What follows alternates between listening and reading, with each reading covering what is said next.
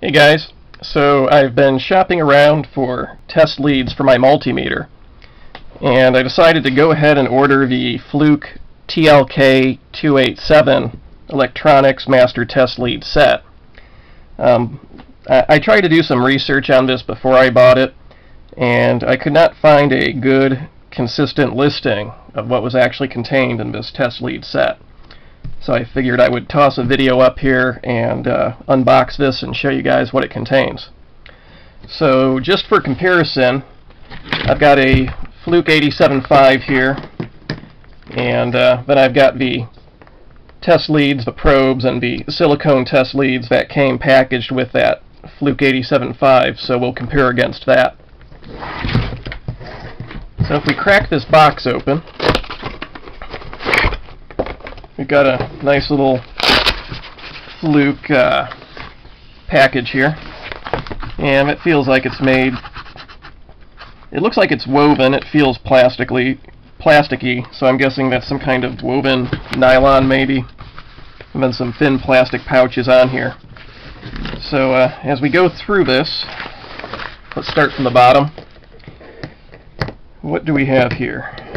Alright, so this would be the mini grabbers, it looks like. So if I expand that, it has the hook style grabber on that. And for comparison of the size on these, well, let's untwist this. So this looks like a relatively short, that's maybe a foot long of lead on these mini grabbers. Comes with a black and a red. And I'm going to assume that I can attach these to the longer silicone leads that came with this test lead kit. And yep, that seems to be accurate. So these mini grabbers can plug onto the generic right-angled test lead cables that came with the lead kit. And let's do some comparison here of that main generic lead. So if on the left here, I've got the lead that came with the Fluke, and on the right, I've got the lead that came with the test lead kit.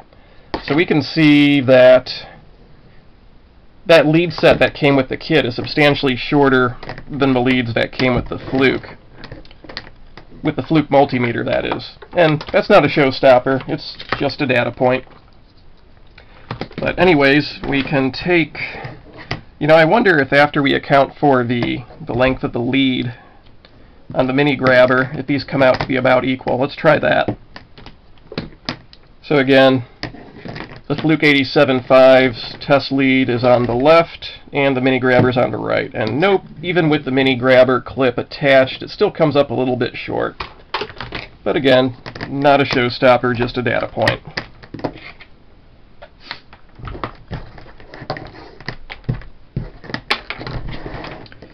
So with these mini grabbers, these were a little bit bigger than I imagined they would be, but I think they're still usable. So here's a random breadboard that I have laying around, and these actually fit really nicely onto just a regular surface mount resistor lead here. So this is your usual 0.1 inch pitch breadboard, and I can definitely go onto that lead and clamp that mini grabber on there. That hook works out pretty nicely for that. So cool. So those are the mini grabber clips, the hook style. Gonna break these down and scoot them off to the side. So the next thing that was in that first pouch is a tiny set of probes. Oh, these look pretty sharp. So if we compare those probes against the Fluke 87.5 probes, you can see that they have a much longer exposed surface on the top, and this isn't showing up horribly well, but you can also see that they are far sharper at the tip there.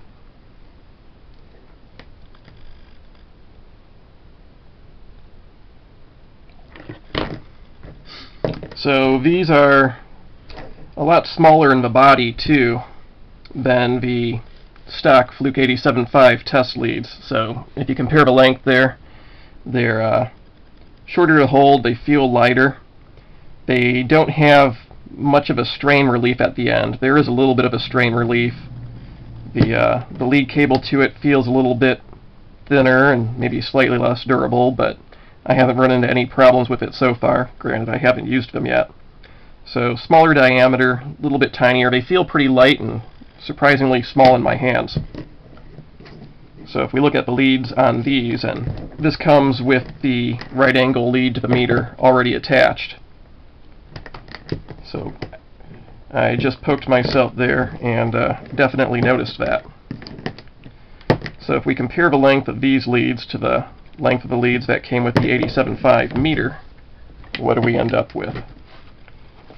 So starting at the pointy end, and you can see that that is, again, a substantially shorter lead than the stock leads that came with the 87.5 meter. So that's it for the bottom pouch. I'm going to go ahead and cap these off again before I get stuck again. Where'd the other one go? Alright. So the second pouch had contained the generic leads that I'd already attached to the mini grabbers. The third pouch up has a number of things stuffed into it. So we've got some directions and what looks like a warranty card there. And we've got some banana to 0.1 inch, what seems to be a 0.1 inch DuPont 1x1 female header. So to confirm that, yep, that does seem to mate onto my 0.1 inch headers that I hit on the breadboard. So there you have it, they stick on there. If we look at the length of these leads, what's this look like? This feels like it's probably a 24 gauge wire, maybe a 26 gauge. And the length on these guys is, again, substantially shorter than the leads that came with the Fluke 87.5 multimeter. But keeping in mind this is a electronics test set, that 87.5 meter is kind of sold as a general purpose or maybe even electrician's test set. So I could see the 87.5 users needing maybe a longer reach than the TLK287 test lead kit users, since that was marketed specifically for electronics. And if it's electronics, I'm willing to bet you're probably sitting at a bench and not reaching across machinery. So we're still looking into the third pouch on the test lead kit and dumping some stuff out here. So these are the micro grabbers. These are pincher style. I don't know how well you can see that on the camera here. And so we've got two of those, a red one and a black one. They can go ahead and grab onto that capacitor lead okay.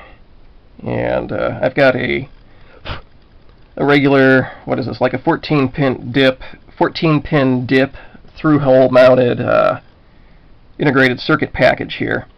So I wonder if I can actually go and grab one of those leads.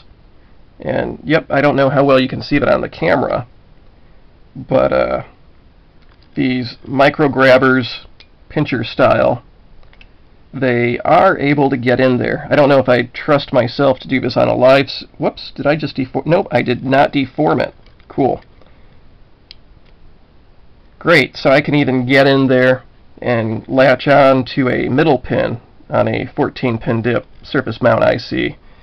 And that's not shorting anything out, so that's great for this sort of work. Getting it in there is kind of clumsy, but I'm not exactly a pro at this either, so I wouldn't recommend trying this out on a live circuit. So let's see, for hooking up these micro grabbers, I'm guessing we'd have to go back to those female DuPont connectors. And sure enough, each side of this micro grabber has a little 0.1 inch male pin, 0.1 inch test lead or test header male pin, and it looks like that mates right down in there with the with those female test leads that we looked at before. We've got some pointy objects here, and I imagine these are some kinds of leads that can go, or some kind of long test, what would you call it? Long pointy pieces. I don't know what they would go to, though. Let's see, is there anything else in the pouch they could go to? I'm going to need to poke around a bit, I think, and figure out what exactly those are intended for, because it's not immediately obvious to me. It doesn't look like there's an easy way to pull the contact off of the test probes, but it definitely does look like it's a probe contact of some kind. So stay tuned, might need to come back to that later, but that's a head scratcher for the moment. Similarly, I'm not exactly sure what these leads do either. So they all seem like different points that can go onto a lead, but I don't know, or various points that can go onto a probe. I just have no idea what probe they go onto at the moment. And I am admittedly too lazy to read through the entire instructions here while I'm shooting video. But looks like there's no dead giveaway in the instructions there, so I'll come back to that some other time. Actually, no, I won't. I'm too lazy and unfocused to do that. So you are on your own. Here's some test probes that came with the TLK287 kit, and they mate right onto those generic silicone leads that we already looked at. No surprises there. For comparison, when we compare these to the 87.5 test leads, so they're about roughly similar in length. They have strain reliefs. They don't have the rubberized finger guard near the tip. They do have longer contact area on the tip. They do have the flattened circle on the finger guard to help reduce rolling. And they feel a little bit more plasticky than the leads that came with the 87.5, but I'm sure they'll get the job done. So by the way, we are onto the fourth pouch now. That's where I found the test probes at. So also in the fourth pouch, we've got some big old alligator clips that got tossed in there. And again, these mate with the generic silicone test leads that came with the TLK287. And these guys are surprisingly bulky for electronics work. So going back, we can use them to grab onto a resistor. These are definitely too big to get into a 0.1-inch header pin, and far too large to even imagine doing anything with that dip package. But they are there, and they are alligator clippy. I wonder how well these hang on to stuff. So could definitely give that a little bit of a tug. It's not going anywhere. It's not like the Sure Grip that came with the 287 or with the Fluke 87.5 multimeter, though. This guy is a beast, but this is definitely meant for straight up electrical work, not electronics work. So it's in there. And also in that fourth pouch, we have some big old spades, and these plug onto the generic silicone test lead, and these are pretty large diameter. But they are tapered too, so maybe you could use it on a variety of lug terminal sizes. So for comparison, just in size and shape, they roughly fit around the positive terminal on a 9-volt battery, just to give you a sense of size. And then finally, last but not least, these seem to be generic banana adapters that were in that fourth pouch. So if I go and jam this down into the silicone test lead, then I can go and, let's see, that's not very interesting. I can go and, there we go. So if I need to lengthen the probes that came with this, for example, I could mate the probe lead to the generic silicone test lead that came with it. And I suspect that would now make it far, far longer than the Fluke 87.5's test lead. So as we stretch that out, it gets all knotted, but we can keep stretching that. And now with the extension, the TLK287 probe leads are definitely longer than the stock Fluke 87.5 test leads. So if we go back and run through all of this stuff and look at the specs here, let me make sure I've got the right cables that I'm talking about.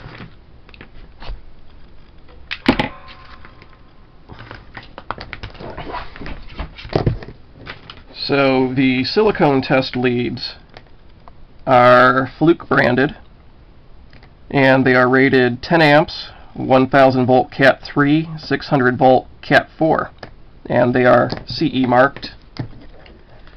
The banana to banana connectors are no brand, but they have a CE mark. They're rated 1000 volt Cat 3, 600 volt Cat 4. The spades have no markings whatsoever. The big old alligator clips are Fluke branded. They have a CE mark. They are rated 10 amps, 1000 volt Cat 2, 600 volt Cat 3. The micro grabbers have no markings on them whatsoever.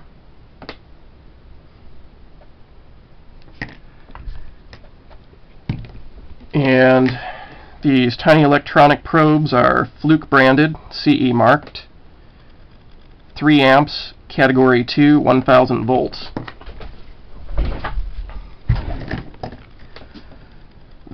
Interestingly, so these banana test leads with the 0.1 inch pitch female DuPont headers, these are actually Pomona branded. I think I remember hearing some kind of talk a while back that Fluke acquired Pomona. And there is what seems to be a part number stamped on here, but the ink is saturated and not very legible. But if I try to make it out, I think it says, and I'm not certain, I think it says 4771-24- either D or 0. The mini grabber, the hook leads, these are Fluke branded, and there's not much by way of additional markings on there beyond the Fluke branding. Then the test probes are Fluke branded, 1000 volts, category 2, 10 amps. And I believe we've now gone through everything in the Fluke TLK287 Electronics Master test lead set that I received. So, hey, looking at the back here. Okay, so the modular test probes are 4 millimeter tip with cap installed, category 3, 1000. You know, that does not look like what I received, though. Is this actually accurate? Does this come apart? So, I don't think that this packaging is consistent with what I received. So this is showing a 4 millimeter tip, and I can believe that's a 4 millimeter tip, but I don't see a cap to install upon them. So that's an interesting data point. I guess it says with cap installed, it's category 3, 1000 volts, category 4, 600 volts. And then it says standard tip without cap, Cat 2, 1000 volts. But there's no cap, so I guess this is stuck operating in the category 2, 1000 volt mode. The precision electronic test probes, it says, are category 2, 1000 volt, 3 amp, and I believe that's consistent with the labeling that we read on them. There was no current rating stamped directly onto them, so I guess these are 3 amps. Don't take my word for that, though. The modular test leads. Alright, nothing else is real. Oh, the micro grabbers we looked at, those had no stampings on them. But the box says that the micro grabbers and micro grabber leads, which I guess would be these DuPont cables, are rated for 30 volts RMS or 60 volts DC 2 amps. And 30 volts effective, 60 volt CC 2 amps.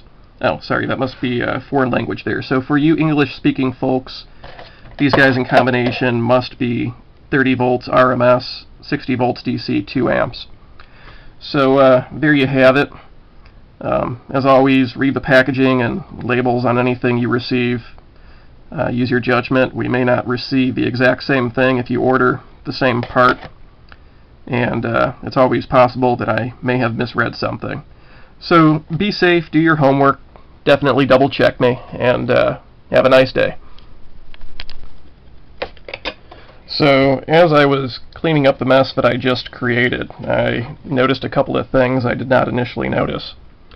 On the micro grabbers, they do have a marking. I do not recognize the marking, but on the thumb pad that you push on, it has either an H with a bar above it and a circle around everything, or it could be a circle around a mu character with a bar under it, or that could even be a Y with a tail and a circle around it.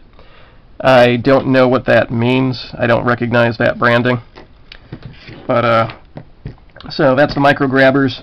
As far as all of these assorted pointy objects that came in that little baggie, these are different probe tips that go into the precision probes. So we already looked at the default probe that comes installed in there. That's the pointy one that I stuck myself on. And I was kind of nervous about doing this, but I took a pair of Lyman's pliers and grabbed the tip on the precision probe, and sure enough, that tip comes out, and you end up with just a probe with a hollow point in it. And these other probes that were in the baggie, they do fit in there, and I can just go and jam these in. So now you've got a very long lead probe, or a very long tipped probe.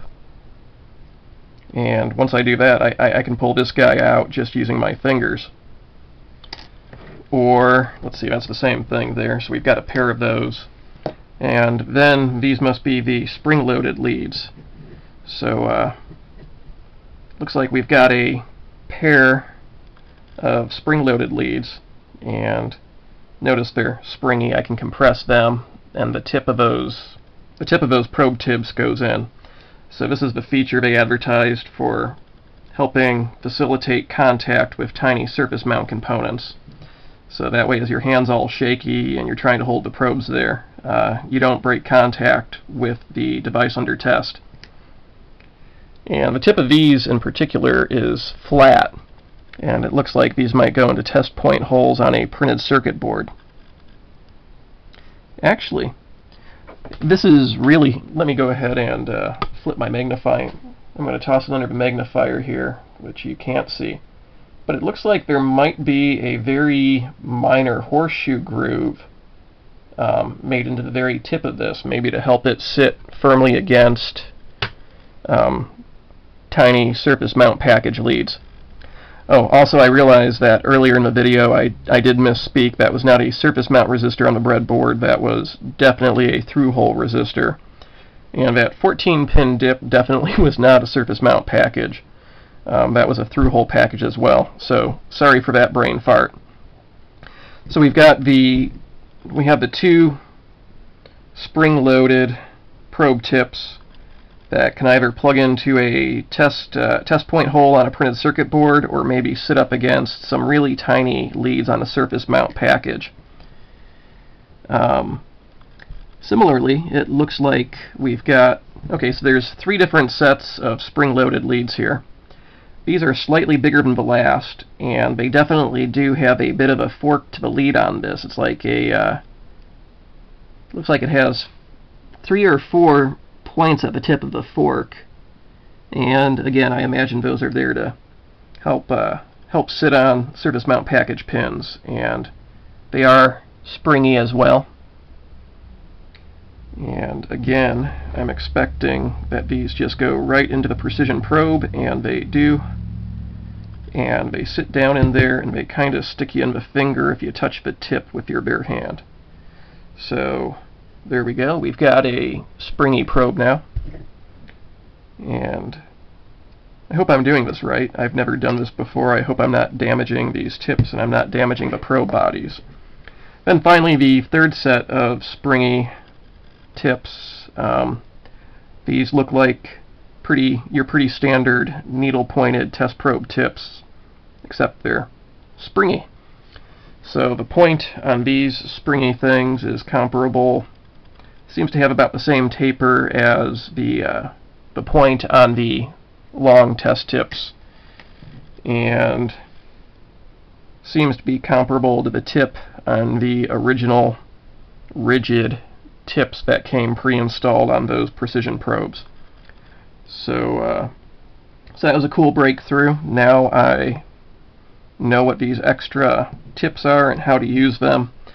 I really hope I didn't damage anything just by yanking them out of there, but I do not see any sort of obvious release mechanism or anything to loosen up to install these, so for now I'm going with the assumption that these tips are just friction fit into the precision probe handles.